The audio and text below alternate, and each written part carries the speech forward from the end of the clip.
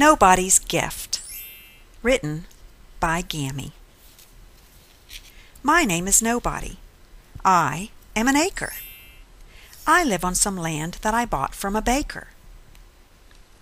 I am nobody, and I like to drive my car on my land with my wife by my side. With our windows rolled down and with the breeze blowing, we are happy and free, and confident knowing that if we must travel to some other place, we'd get there much faster at this kind of pace. The problem we have is the way is too bumpy outside of our land where we've paved all that's lumpy. If only our roads went all over the place, instead of just here where we've given them space, then travel would be such an easy affair. We'd leave out from here and quickly be there. Perhaps there are others who'd see all this my way, who'd like to work with me and build up some highways. I think that I'll send out a message to see if others would like to build roadways like me. We've built up our roads and they go all around, so folks in the cities see folks in the towns. Now my name's Nobody, and I like to drive my car everywhere with my wife by my side. My goodness, that fellow is driving too fast, and he almost hit us while driving like that. Oh my, I look and I see such unease since everyone's driving to suit his own needs. With some going slowly and some moving fast, there's bumping and yelling. Oh my, this can't last. And look at that little one sitting there driving. He can barely see out. Oh, that's not a wise thing. It seems that we need to make rules that are fair for the roads that we travel and all have to share. I can drive as I like on my land, we agree. That's my right as an acre, born here and born free. But driving the roads that we all paved together requires agreement on who and however. The little ones who cannot see their way clear to drive a car safely and properly steer should not be allowed to risk other lives, since all of us own public roads that we drive.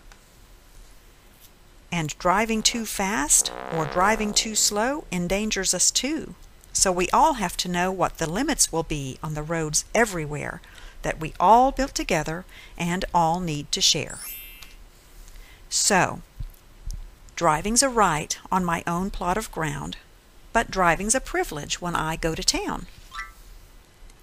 Now, teaching my children to write and to read is a good thing to do, and I really don't need permission from any to do what is best for the ones in my charge and my own little nest. The headacres come to our town with a letter that tells us he thinks that it would be better if all would make sure that all children can read and all work together to see to this need. They're asking us all, well, telling us really, to chip in some money. That doesn't seem silly. Then all of the children can all get together and learn from a teacher we all pay whatever. The problem we're having as this thing goes on is the children all come from all kinds of homes. Some see that science has come from above, from a maker who's made this all through his love, and learning about it should point us to God, with hearts that are thankful and properly awed. But others do not see the maker or pray, and they do not wish to see science this way. And they've chipped in too for the teacher they share, so they get some say as to what would be fair. Still, teaching the science not mentioning God is teaching the kids not to see or be awed. And pointing out God to my kids as they learn is my job, and my joy, and my greatest concern. So, learning to read and put God in one's sight while teaching our children is everyone's right. But going together to help children learn and using that system we've paid for will turn the right to a privilege we only can use if we're willing to drop our own special views. I am not willing. I'd like to get out of this system that makes me fund that which I doubt. I wish they'd at least give us charge of our schools so that parents could set up our own kind of rules. Believers could chip in to schools that teach God. The others could chip in for schools that do not. The headacre says that this cannot be.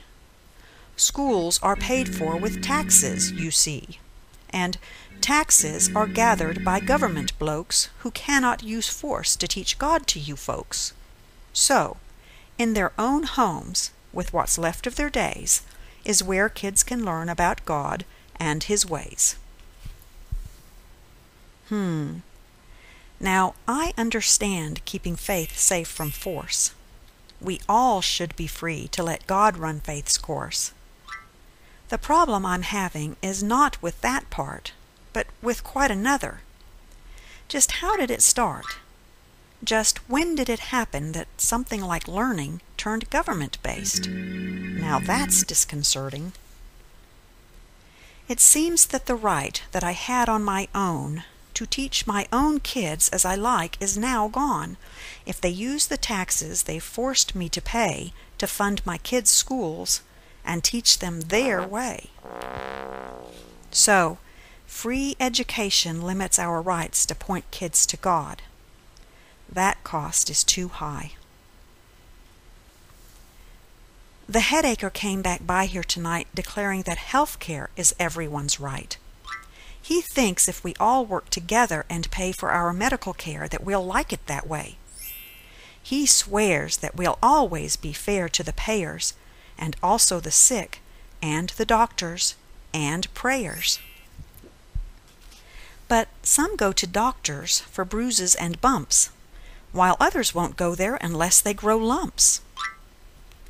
So how do we see that we don't use too much of the care that we get and all pay for and such? And how do we see that we still get the care that's our right to seek out, without nosy ones there? And what if my doc and I think we should pray? Can the headacre come and take that away?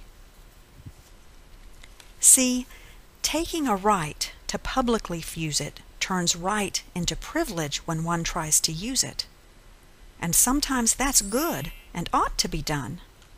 But each must consider what he's giving up.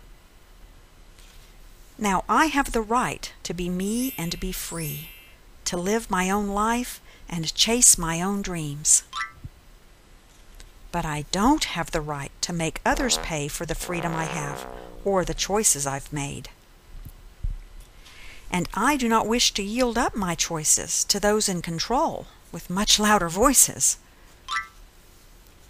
And the thing in the end that proves true but not funny is free always costs us some rights and more money.